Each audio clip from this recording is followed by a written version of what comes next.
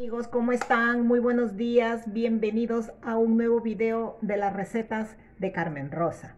Espero que todos ustedes se encuentren muy bien de salud el día de hoy y como siempre aquí les traigo un rico plato que voy a preparar en mi cocina. Se llama arroz con atún.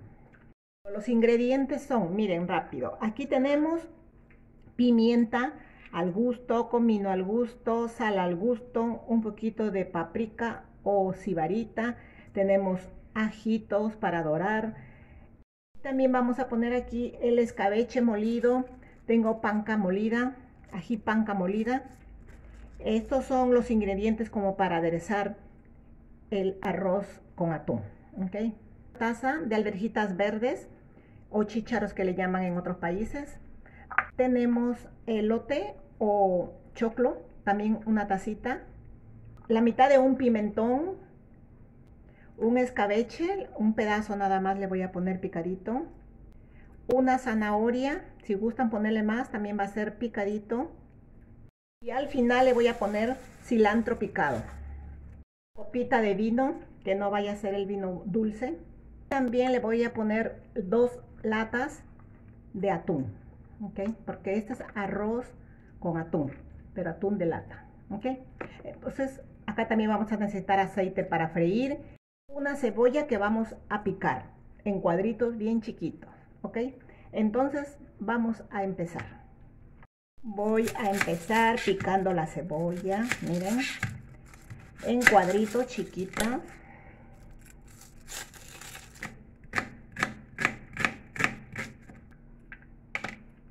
Después que hemos picado la cebolla, vamos a picar la zanahoria. Si usted tuviera su zanahoria ya picadita, que vienen en bolsitas, precocida, entonces ya se evita todos estos pasos, amigos. Ok, pero yo la voy a picar porque acá en Perú es todo fresco. Ok, miren, ya nada más la hacen así y la van picando, ¿ok? En cuadritos chiquitos. Bueno, acá tenemos ya la zanahoria bien picadita y vamos a seguir picando el pimentón, ¿ok? Después que picamos el pimentón también chiquito, vamos a pasar a la estufa a empezar a cocinar. Amigos, acá en la estufa ya tengo una ollita, miren, le voy a poner aceite, ya ustedes verán si les gusta mucho aceite, poco aceite, una cucharada grande o 2 cucharadas, ¿ok? Entonces, ahí vamos a dejar que se caliente bien el aceite. El aceite ya está bien caliente, vamos a poner, amigos, miren, la cebollita, ¿ok? La cebolla se va a dorar bien. Bien doradita la cebolla.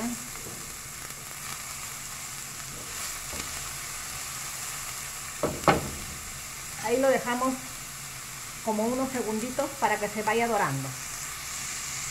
Ahora sí, amigos, vamos a poner aquí el ajo también para que vaya dorando.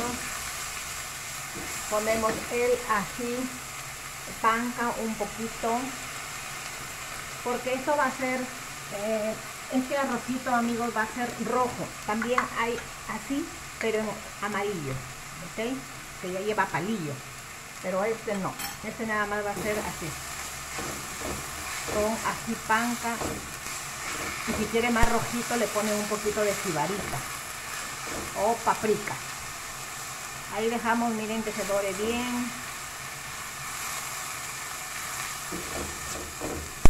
Este se llama ají panca, o si están en otros lugares le pueden poner también como el ají California molido.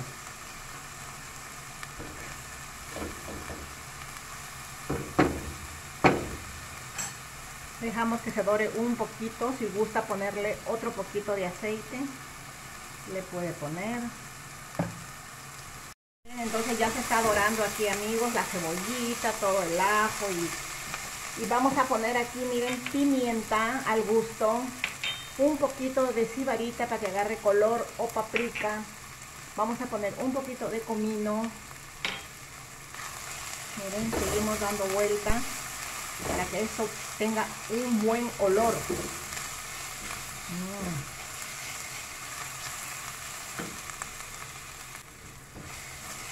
Aquí también le voy a poner escabeche, un poquito de escabeche.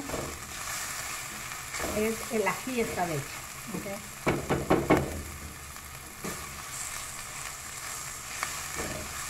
Ya cuando esté bien, miren, bien doradito, le vamos a poner los chicharros.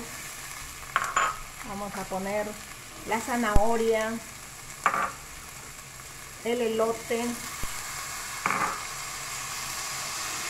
Y le vamos a dar vuelta, miren amigos, así.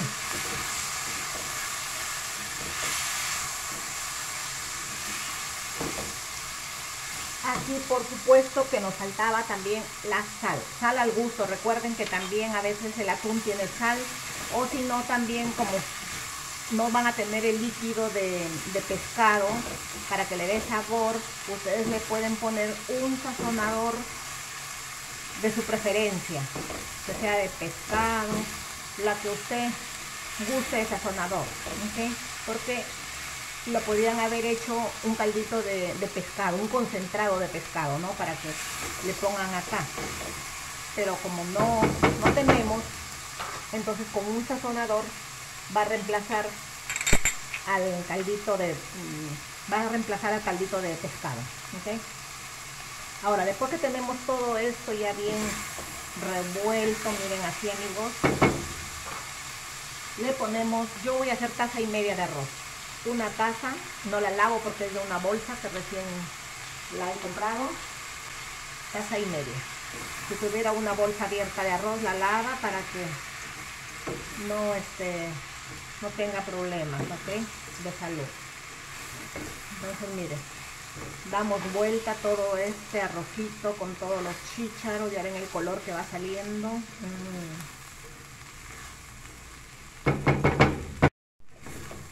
Bueno, le voy a poner 2 tazas y media de agua.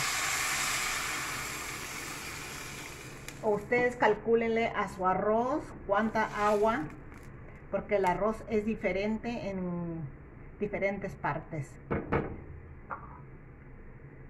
Okay, no siempre el arroz es el mismo para la cantidad de agua. Aquí le voy a poner un poquito de vino. Un poquito de vino. Ok. Ahora sí, aquí es donde ustedes pueden ponerle un sazonador de pescado. Ok. El sazonador de su preferencia. Yo nomás le voy a poner este pedacito, porque yo no tenía caldito fondo de pescado. Okay. Entonces, ahora sí, vamos a tapar la ollita y regresamos en unos 10 o 15 minutos. Recuerden amigos que cuando se va secando este arrocito le tienen que ir bajando el fuego de la estufa, ¿ok? Porque si no se les va a quemar. Conforme va secando, ustedes le van bajando hasta que quede bien bajito, ¿ok? Volvemos entonces en 15 minutos. Bueno amigos, después de 10 minutos regreso. Miren, así va quedando el arrocito. Miren, ahora sí ya le voy a poner el pimentón y ahí lo vamos a dejar así nada más, ¿ya? No vamos a mover mucho. Cerramos, y si ustedes creen que se les va a quemar su arroz, le pueden poner aquí, como nosotros, yo tengo una latita, le subo la olla, le pongo la latita abajo del arroz y así el arroz no se quema. Ok amiguitos, volvemos. Ya pasó como 11, 12 minutos. Voy a mirar el arroz cómo está. Miren cómo está, amigos, bien sabroso. Ahora sí, vamos a probar cómo está el arroz. Todavía está un poquito crudo. Aquí miren, les voy a poner el aceite que tiene una lata de atún, ¿ok? Para que le dé sabor. Todo el aceitito que tiene una lata de atún, ¿ok? Eso le va a dar sabor al arrocito, ¿ok? Ahora sí. Si queremos, ya le podemos poner el atún. Y si no, hasta el último. Vamos a ponerle el atún.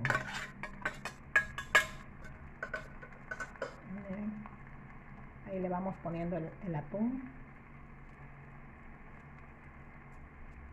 Y le vamos a dar vuelta, ¿ok? La otra lata le saqué todito el aceite porque si no ya sería mucho aceite, ¿ok? Entonces, son 2 latas.